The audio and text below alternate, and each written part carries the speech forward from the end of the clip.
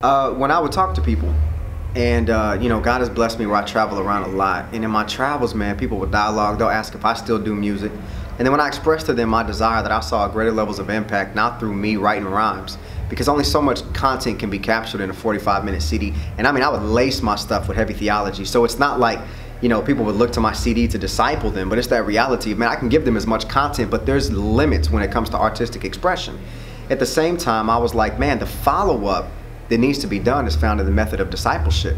And so that's when I realized, like, man, so many people are putting the emphasis on the rappers. Even when people would say, hey, why'd you stop doing music?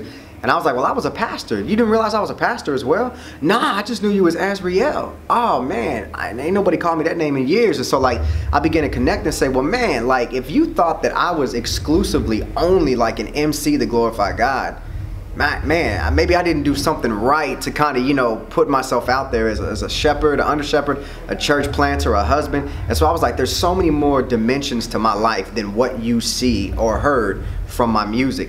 And that was me on a small level, never signed to a major deal, never had distribution. So I can't even imagine what the other Christian rappers or rappers who are Christian begin to express when people see them as that one-dimensional caricature that they get from the content of their CD.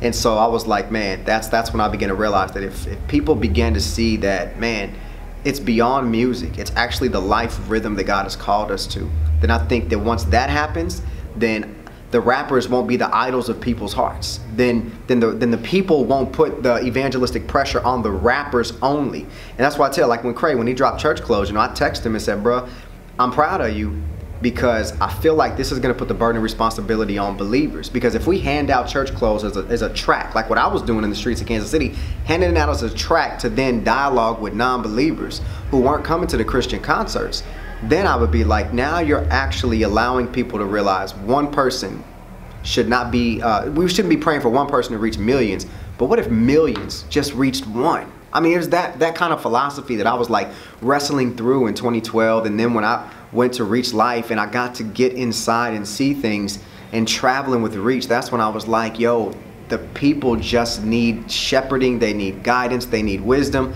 but they can't just look to one dude. And if they do look to one dude, it sure can't be a rapper. It's got to be a local pastor. So then I was like, man, if we could just awaken the hearts and get them committed to local churches, I can't imagine then what the supporters of Christian hip hop can do.